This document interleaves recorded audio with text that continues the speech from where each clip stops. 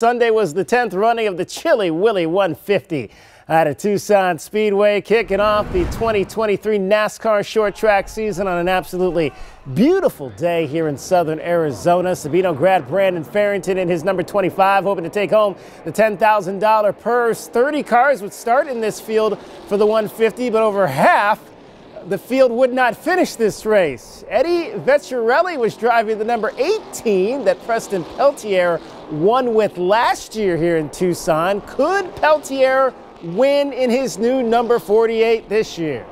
It's a race to the finish. What will you do to win the Chilly Willy 150?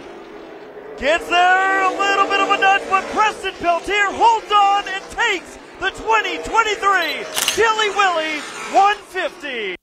And there he is, Preston Peltier, a three-time winner now of the Chilly Willy 150. Last season, he became the first two-time champion of this race. Now he is the first back-to-back winner. Cole Raz was second. Only 12 of the 30 cars that started the race finished it. Brandon Farrington was the top local driver, placing 7th overall.